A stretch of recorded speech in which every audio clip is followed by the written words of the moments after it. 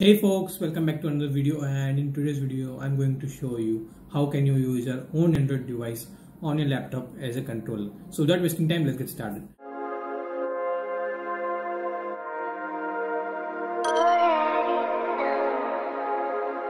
So I already created a video a while back, around a year ago, where I showed you how can you use DroidJoy to use your own Android device as a controller on your laptop. But that video was not quite good, like the audio quality was bad and the whole experience was not so good, and many people have questions regarding how to use it. So I thought, why not make an updated video on how to use it with better quality and better sound. So without wasting time, let's get it right and let's see all the process.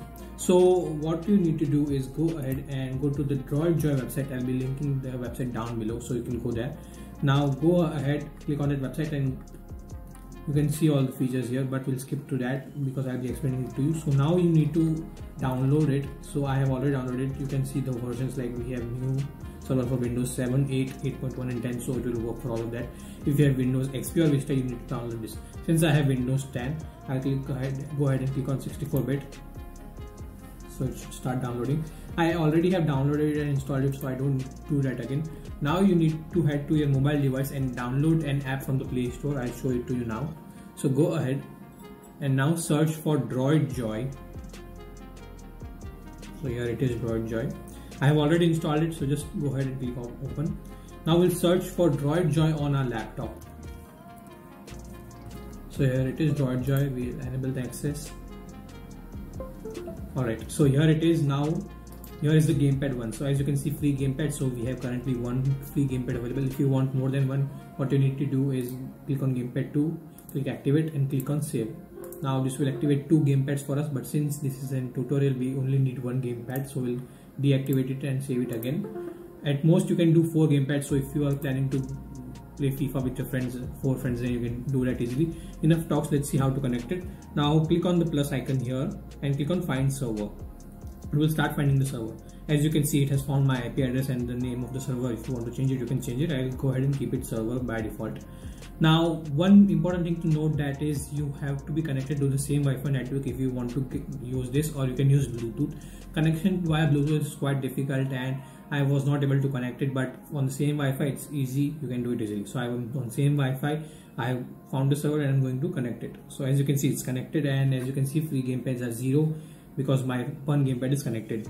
Now you have to go ahead and click on Gamepad here, and there will be an entire list of the gamepads. For example, as you can see, I have test, which is standard, then this is a shooter. Like if you want to play Temple Run, then you can go ahead and click on it, and because this only requires 2 buttons, you can play that.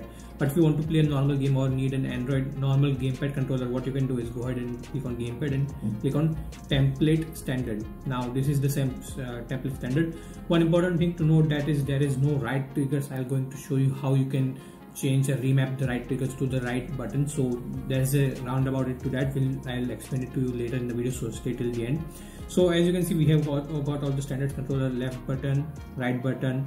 We got the left D-pad here. We got the normal buttons here. We got start. We got recent. We got the normal D-pad left, and this is the right D-pad, and these are the standard buttons. And now we're going to check if this gamepad controller works or not. So let's go ahead and open our browser. Click on start. As you can see, I got it. The gamepad tester has detected it, and if I click on any button now, it shows the time map, which says that it's the changing and currently active. So yeah, you can play it on, go ahead, any game with that. Suppose the controller, I played it on FIFA, I played it on Asphalt, so it worked there just perfectly fine. So I guess there should be no issues while connecting your gamepad as an Android to play games on a laptop. So it's very easy. Go ahead and then do it.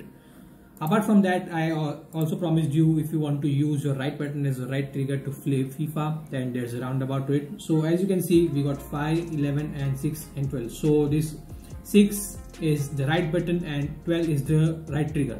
So what you need to do is you need to change it to 12 and change this to 6. So now on the controller, you have changed your right button to be your right trigger, but in reality it's not. So like if you press this right button, it will act as a right trigger. So even though it shows right button here, it will act as a right trigger. So there's a roundabout to it, but I guess it's kind of a jugaad, we call it in Hindi. It's jugaad if you want to do it that. And if you are willing to play, then you can add a customized right trigger here. So I'll show it that to you as well. So If you need to customize it, you can just go ahead and click on customize here, and then you can click on shoulder buttons, and then you can add them. Like, or apart from that, if you want to go to gamepad and then you can change, want to do the changes in settings as well, you can do that as well.